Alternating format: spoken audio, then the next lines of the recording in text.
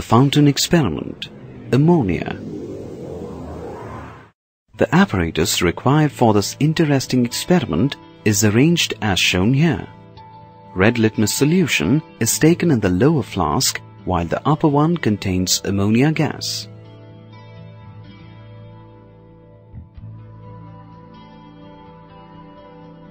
When air is blown into the lower round bottom flask, high pressure is created in the lower flask. Due to the high pressure, the red litmus solution is sucked into the upper flask.